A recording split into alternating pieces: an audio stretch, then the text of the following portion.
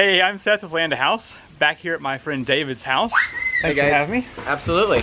About 5 weeks ago from filming this video, we installed a 1 1/4 inch ram pump, and we're back out here to see what his setup looks like now that it's complete. My kids are enjoying the setup, definitely getting wet. So he has made a sauna with outdoor shower, and then he has hot tub, and he's using the ram pump water as a cold dip. So it's coming up here, passing through a couple of filters and filling up these 2 tanks. So after you've been in the heat, you can jump and cool off here in the cold dip. So we'll go down to the pump in a minute, but he has a couple of filters.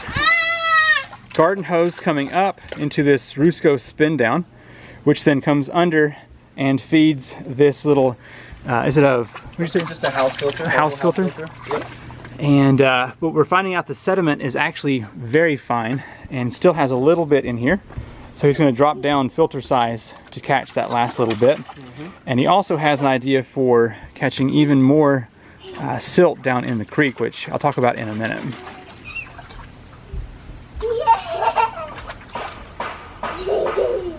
There's lights if you want lights. We'll kick on there. That's the outside light. Oh. There you go.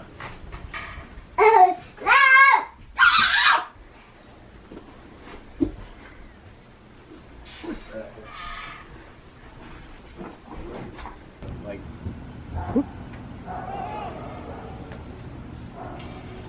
it's a spring. It'll come off for you.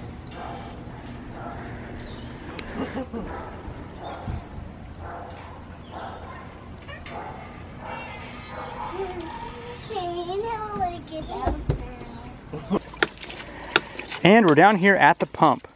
The drive pipe is only about 25 foot long, going up to our bucket source, which I'll show you here. And that is the reason the waste valve is cycling a bit fast. But it is pumping quite a bit of water up to the top, out the garden hose delivery pipe, which goes up to the house, which is right through here. So let's go ahead and skirt over here to the bucket and see what that looks like. He's put the bucket up on a board to help raise it up a little bit. And you can see he has plenty of water entering into the system with that coming out of the top like that. And the drive pipe has actually pulled the unisil down just a little bit.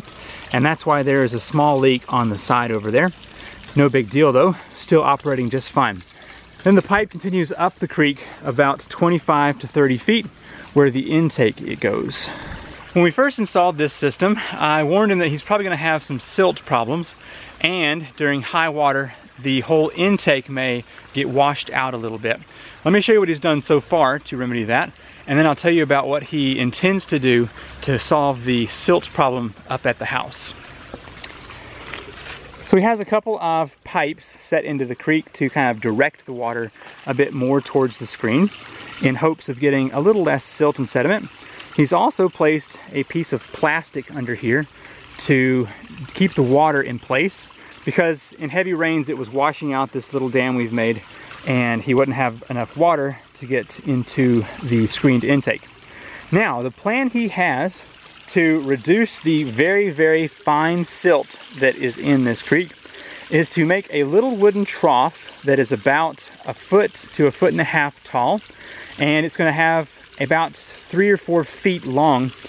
And what will happen is all of the creek water will go into that little trough and will continue down the creek. But the intake to the pump will be a few inches above the ground, so that all of that fine silt will pass on through and the water will still go into the pump. That's the plan here. He thinks he has enough water flow in the creek to allow that to happen. I don't know if you can see it or not, but the silt that he has here in his creek is very, very fine. It's like a baby powder. So anyway, that's what the pump looks like in its current state. Now let's follow the delivery pipe up the hill here.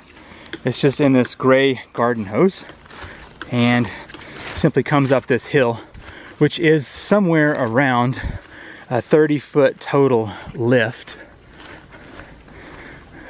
Comes over here under the woods.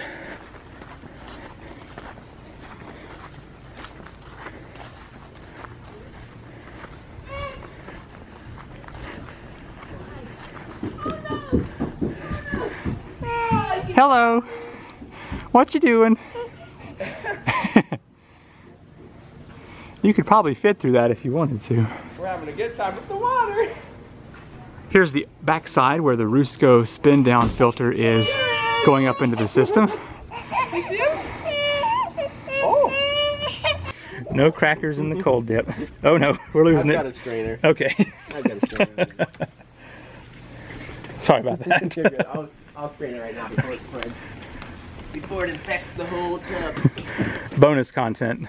Yes. How to strain out Ritz crackers from a cold dip.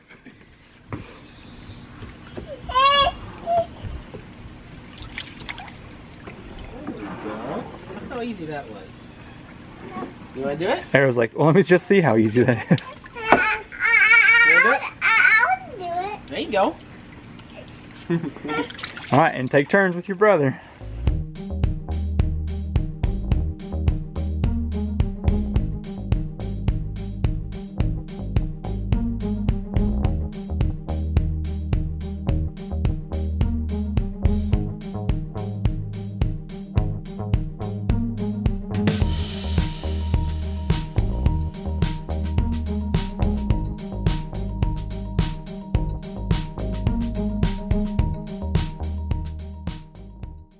Well, thank you, David, for letting me come back and film again. Absolutely.